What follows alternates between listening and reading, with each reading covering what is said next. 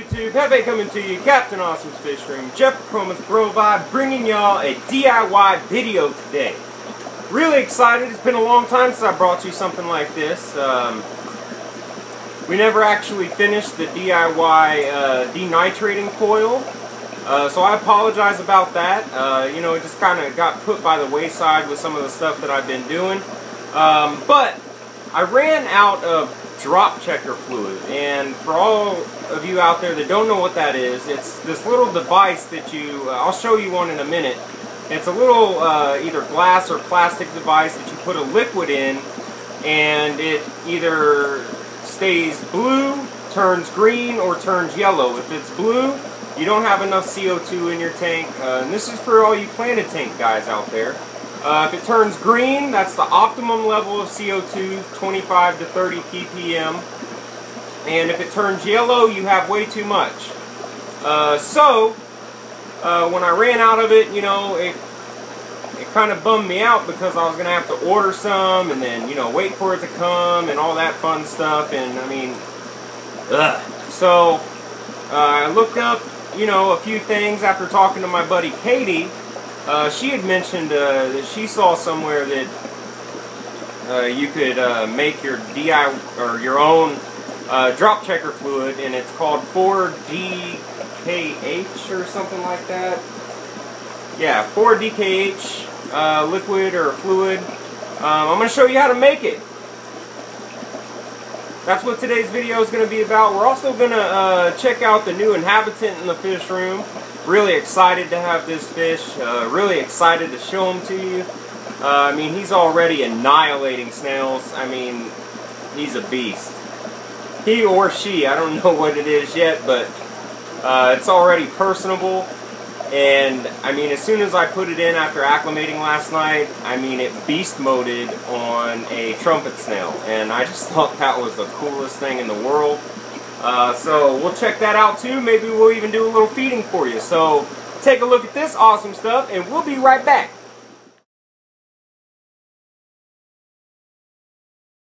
Alright guys, so first we're going to take a look at what you need to do this, okay? Go ahead and buy yourself a gallon of distilled water, okay? Because the batch that I made it's 2 liters, and the bigger the batch, the more accurate your reading is going to be. So I made 2 liters.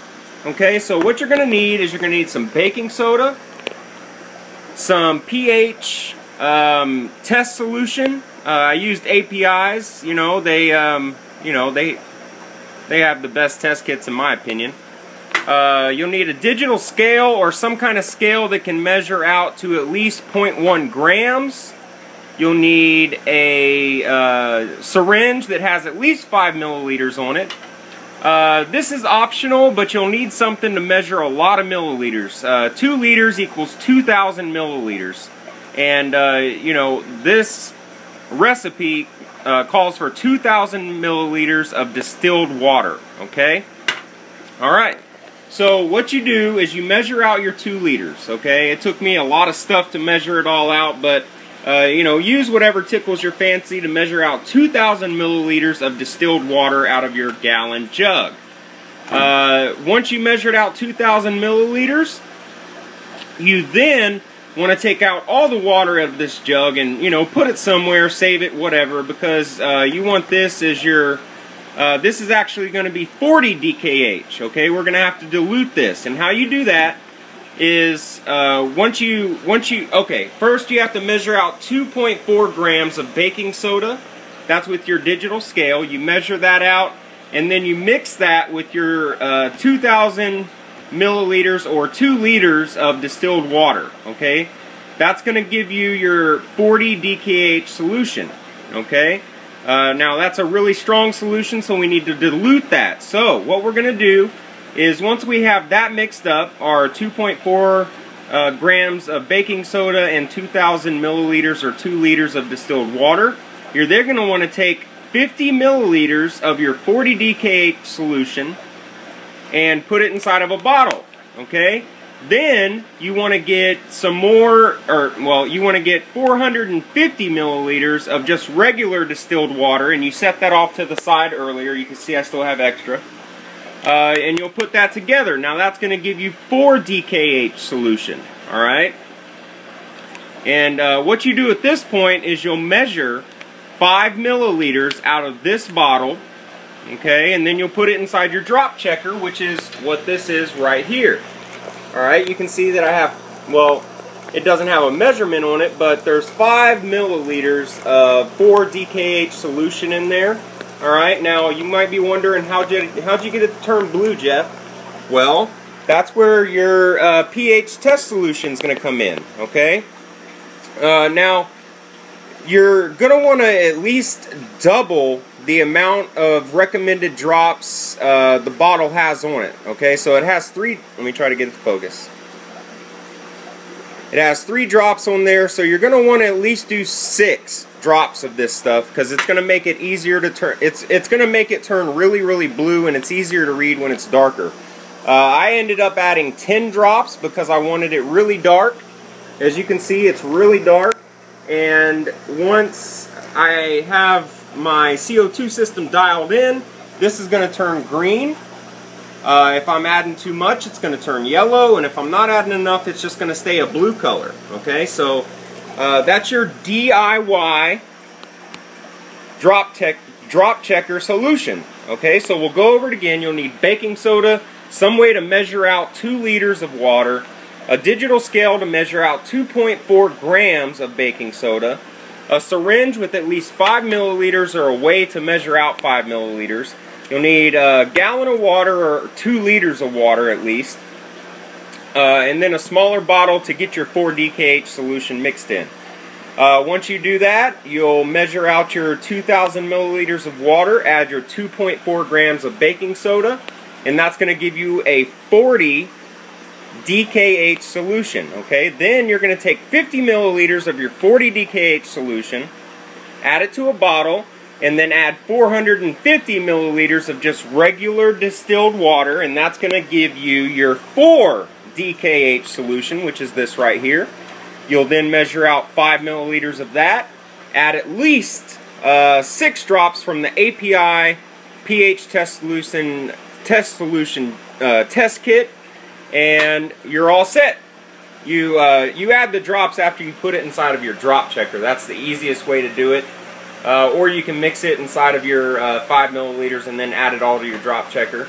But that's how you do it, guys. That's your DIY solution to your 4 DKH solution to measure your CO2 pumping inside of your aquarium.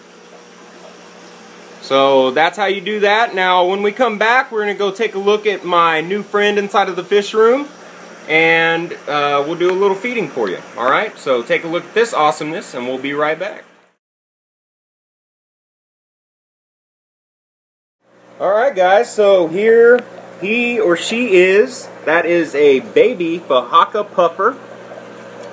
Now, I've been doing a lot of research, and, you know, I heard these guys grow pretty quick, so I have him growing out in this little 10-gallon. He came in a little bit smaller than I expected, which is great, because, you know, I didn't really want to start off with a big one anyway. I wanted to raise it from very young. But as you can see, he's alive and well. He transitioned very well. He's already, I mean, busting on snails in here. And I'm trying to follow him around so you can see him, like, just completely annihilate and murder one. But he's a really cool fish. The Fahaka puffer, definitely a cool fish. He's in here with the vampire and royal pleco. He hasn't been bothering them at all. He, you know, started swimming around immediately, and like I said, he annihilated a smaller, oh, there he goes, look at that.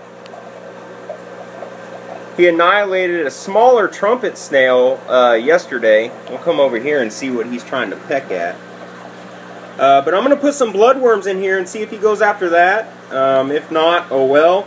I'm not worried about him eating. I have a hardy snail population in here, and I already saw him eating a few, so I'm not worried about him as far as eating concerns. But he'll definitely be in here until he outgrows the tank. Which should be a few months, and that's plenty of time to quarantine him as well to make sure he's nice and healthy. You can see him, he snagged something. But really, really cool fish, and you know, how he looks right now is nothing, guys, compared to, yeah, he's busting on a snail right now. Look at him. Oh, I don't know if y'all can hear that, but you can hear him crunching it. Oh, beast mode. You can hear him crunching on it. I don't know if y'all can hear it, but I can. That's awesome. But he's gonna, I mean, he's gonna look really, really cool. You know, here, let me get some bloodworms in there.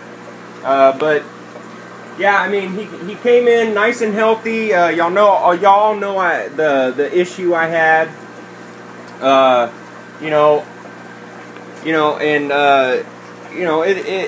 It ended up working out, so I'm happy about that, and I really appreciate all y'all's support with that.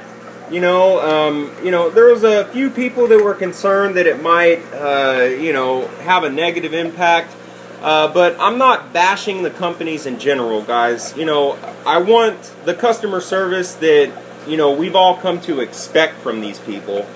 And, that's the reason I had a call of action. Not that I wanted everybody to go bash on them or anything. And, I even said that in the video. It was a customer service issue. So, that's what the whole thing I was talking about with that. So I do hope y'all, understand that. And, but like I said, the puffer came in very, very healthy. He was rocking it, and it had a lot to do with him as small as he was, I'm sure. Because if it would have been a bigger one, it would have been a harder trip on him. There he goes. He might grab a bloodworm for us.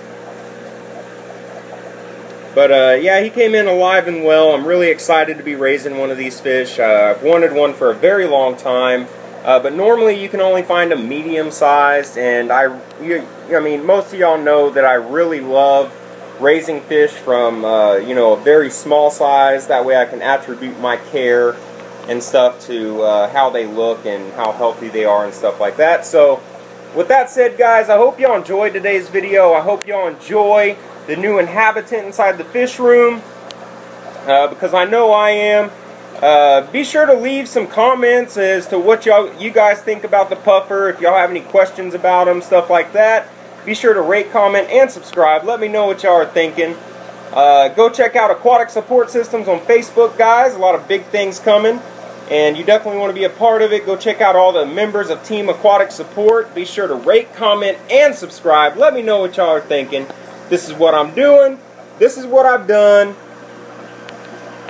Happy fish keeping. Stay true to the hobby, and we'll see y'all next time, folks. Adios.